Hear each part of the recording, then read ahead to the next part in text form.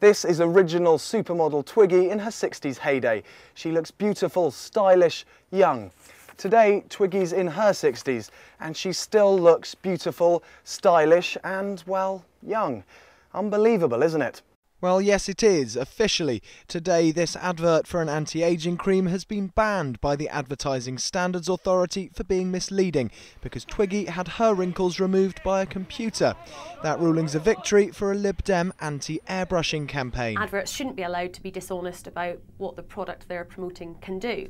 But I think there's a wider issue here as well about the amount of retouching that goes on that is very commonplace in advertising and media images generally, and it actually has a real negative impact on women and girls, and actually increasingly on men as well. Twiggy, one of the papers The people at cosmetics company Olay say they promptly and voluntarily removed the original visual as soon as they realised it clashed with their own rules. But even in the studio of professional retouchers, not everyone's comfortable with the extreme image manipulation we see every day. One of the tricks of retouching is to not make your image look retouched.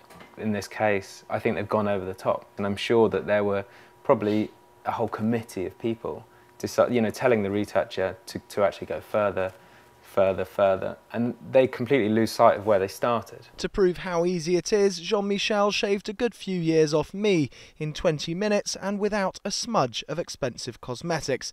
Much better, but the Lib Dem campaign is keen to make things a bit more difficult for the retouching world. And after an embarrassing day for Olay in the battle to sell youth in a bottle, a few new lines have been drawn.